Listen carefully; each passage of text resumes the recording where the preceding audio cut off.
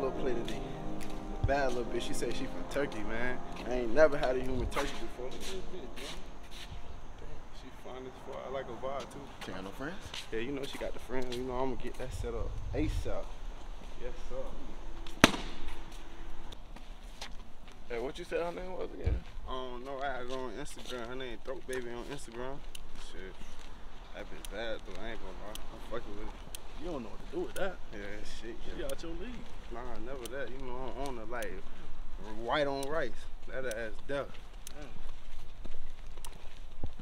So y'all trying to hit the house and shower up real quick? Let me grab something real quick. Okay, yeah, for sure.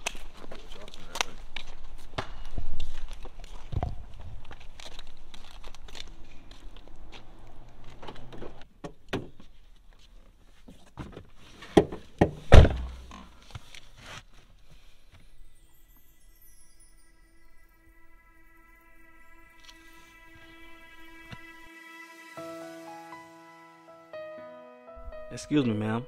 I don't mean to bother you on this beautiful Sunday, but it piqued my interest that you are currently talking to my homeboy. I don't know if it's important or not, but I just want to inform you that he has a baby mama, and yes, they still fuck on and off. I know they usually lead to drama, and you just don't seem like that type, you feel me? Just a quick question. Are you into guys with no transportation? Because that's exactly what you're getting yourself into fucking with him. Don't know if this is important or not, but he doesn't even feed himself, so how could he possibly feed you?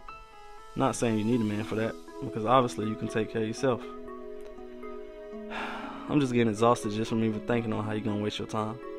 Me, on the other hand, knows that your time is precious and valuable and would never.